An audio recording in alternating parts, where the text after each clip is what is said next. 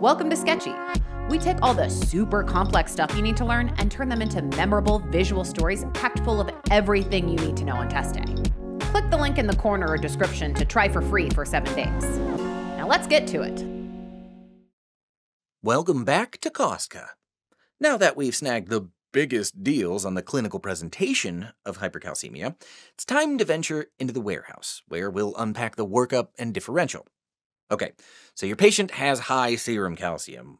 What do you do next?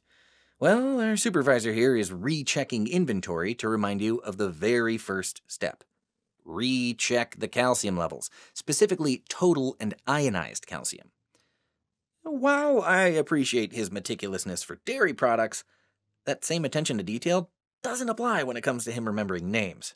That's why he's carrying around an employee album, a handy reminder of who's who around here, and to order albumin, which is used to calculate the total corrected calcium. Remember to add 0.8 to the measured total calcium for every 1 gram per deciliter drop in albumin below 4. Elevated total corrected calcium and or ionized calcium requires further workup.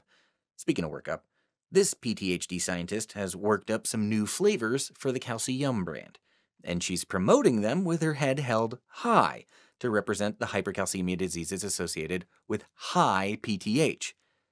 Because PTH raises serum calcium levels, it's normally suppressed when calcium is elevated. So you'll want to check parathyroid hormone levels and see if PTH is contributing to the hypercalcemia.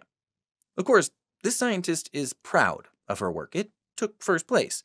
A reminder that primary hyperparathyroidism comes first, since it's the most common cause of PTH-dependent hypercalcemia. Parathyroid adenoma is the most frequent culprit.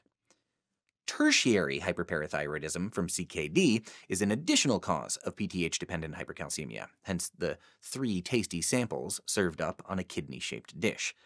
Gosh, I love samples.